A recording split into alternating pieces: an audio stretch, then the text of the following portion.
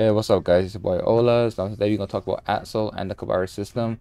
Now, first off, we're gonna talk about the far range. Now, with far range Escabari against Axel, there's only two things that he's gonna do. One of them is rainwater, and the other one is down heavy.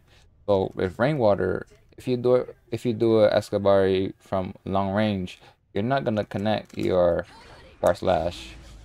Wow, that actually connected. Wow, that never happens in a match. Your Escobar from far range, you try to press far slash, it never works, right?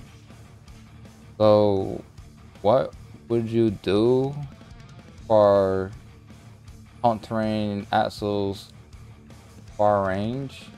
Rainwater would probably be committing with jump forward JS, right? So that way, you know,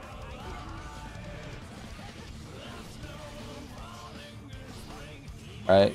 So that way you get a combo and you get Oki and stuff like that, right? Now they have a chance to press a button, but in all honesty, you can just beat this also.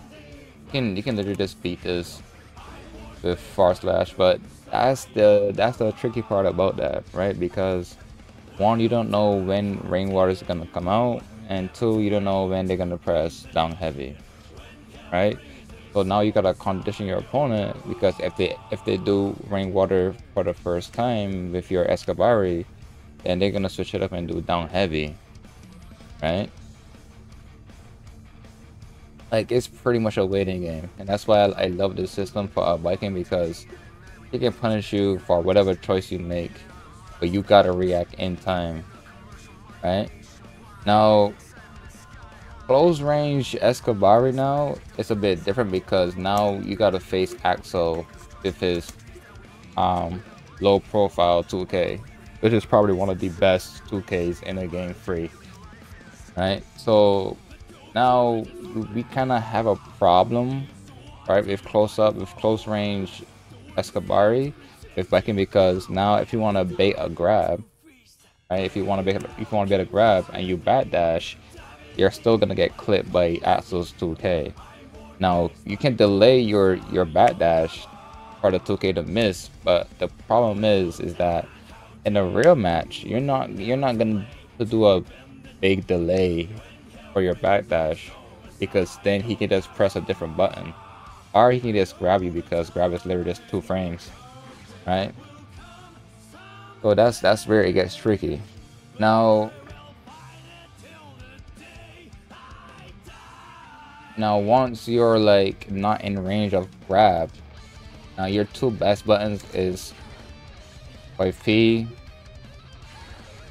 and 2K, right? Like, those are your two best buttons, right? As you know, because you can't use close slash, because Access 2K is gonna hit you also, and then it's gonna trade, right? So you got that out the way. Now let's say you do close range Escabari and Axel does rainwater. With this one, it's a lot more options to punish Axel. It was only two. You can add three because of jump dust, but in all honesty,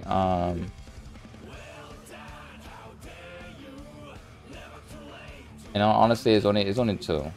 Right? You can do J dust. You just wanna do JS,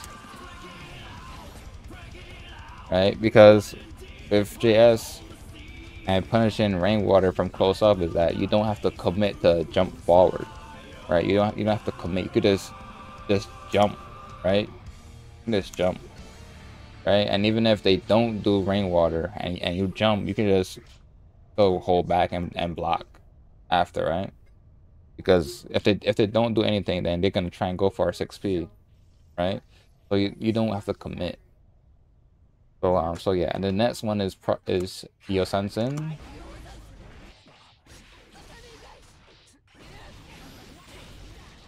right? So those are your three options. The last two is the better ones. All right. Now,